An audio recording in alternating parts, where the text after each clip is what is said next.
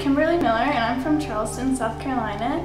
During my time at Harding, I've had a lot of great experiences like being an RA, being on the yearbook staff, concert choir, social club, and studying abroad at Hug. And through all of these experiences, I've really learned what it means to have godly friendships, and I've learned what it means in Proverbs 27:10 when it says, as iron sharpens iron, so one person sharpens another. I've just been blessed with friends who have encouraged me and challenged me to be Christ-like every day, and for that I'm so thankful, and I'm so thankful that Harding brought us all together at the same time.